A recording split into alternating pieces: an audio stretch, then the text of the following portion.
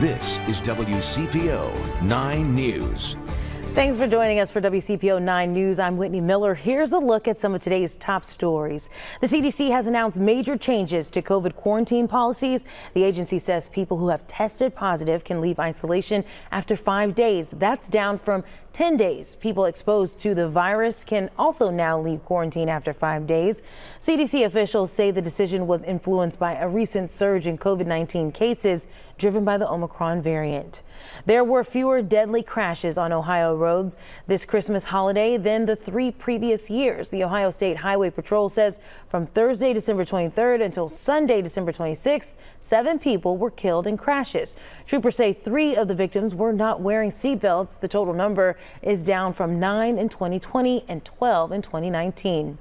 A Christmas Eve fire near UC's campus has turned deadly. Authorities say Aaron Battersby has died after he was hospitalized in critical condition. The fire happened Friday at the Clifton Woods Apartments on Marshall Avenue. The cause of the fire remains under investigation, but crews say the area is difficult to work in with limited access to water and tight spaces. Ask and You Shall Receive a Fan favorite from graders is not only back, but back for good. Ice cream fans have been clamoring for the return of the formerly seasonal Boldly Bearcat flavor. With UC in the college football playoff, now as of yesterday, it is on the regular menu for good.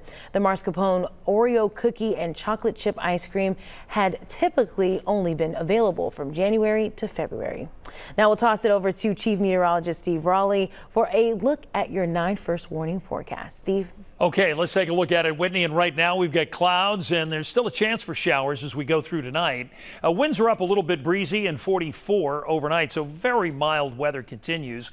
Won't be quite as warm as what we had today. We hit 69, just 1 degree shy of the record set back in 2008. Tomorrow, though, I'm looking at 56. Rain developing likely in the afternoon and then again in the evening with a chance before that.